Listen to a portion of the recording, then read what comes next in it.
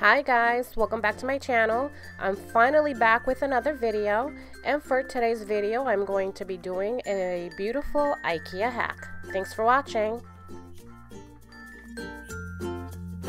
This is pretty much everything that you're going to need for this project. That we have here are the overlays that I'm going to use the wrap piece from IKEA, and these are myoverlays.com. These were custom made. You have your screwdriver. I got some tape just in case. These here are the custom cut mirrors. I got these from Lowe. Then I got some mirror glue, a gun, I don't know what this is called, some clips just in case I need to hold the mirror in place, and then this is liquid nail glue, which I'm going to use for these overlays right here. Here is a picture of the rasta that I bought from IKEA, and I pretty much took the measurements of this piece, wrote them here, took this to Lowe's with me to cut the glass.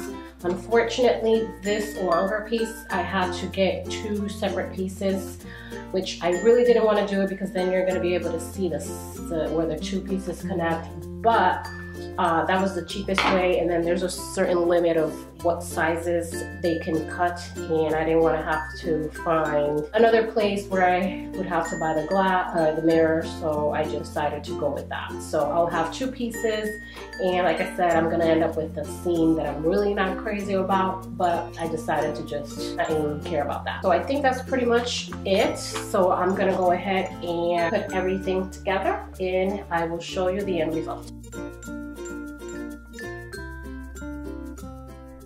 Okay guys, so I already had my IKEA unit, so it was already, put together. So I'm gonna have to take everything apart, work just the doors and the drawers to get it all started and squared away to move to the next step.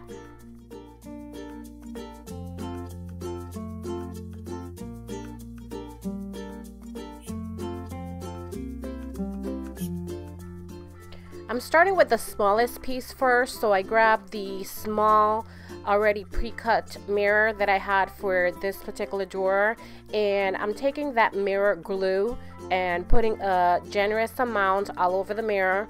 I want to make sure that I have enough glue so that it doesn't, come apart. It is mirror, so you don't want it to fall off and break.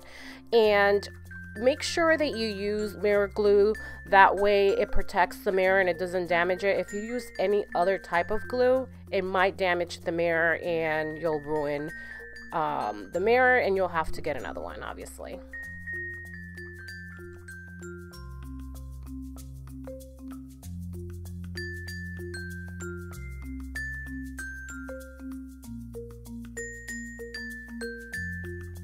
Once I finish with the glue, I'm going to take my mirror and place it over my drawer and just pretty much align it to make sure that it's evenly aligned. And I put on some clips and weights and wait like about an hour or so. You can skip this step and move right next to the next step, but I just wanted to wait before moving on. So after I take off the clips, I just go ahead and wipe everything clean with some Windex and a paper towel just to make sure I get any fingerprints off of the glass. And I go ahead and grab my overlay and place some liquid nail glue all over it, basically pretty much around the perimeter and some of the edges in between, just to make sure that I grabbed enough to make it stick to the glass.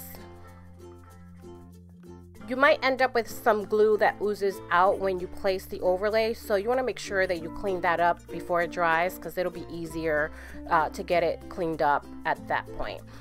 Then I'm moving on to the next piece, which is the longer piece, and before I glue anything down, I want to measure where I want to place everything, because my mirrors were split into two, and I want to make sure that the overlay sits perfectly on top and the seam of the two mirrors are connected at a specific point, which I'll show you in the next clip what I mean.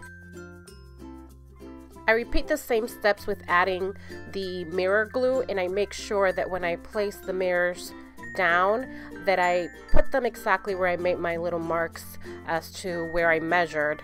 Then I go ahead and start with the nail glue on the overlay, and I place the overlay right on top, so the seam is going to end up exactly where I wanted it to based on what I measured.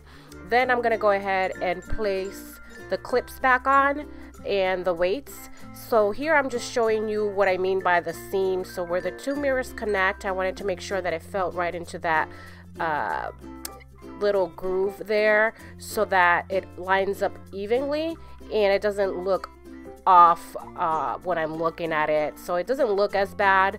I'm pretty happy the way it turned out. The whole process was fairly easy. You should be able to complete it in a couple of hours and then 24 hours to let it set overnight.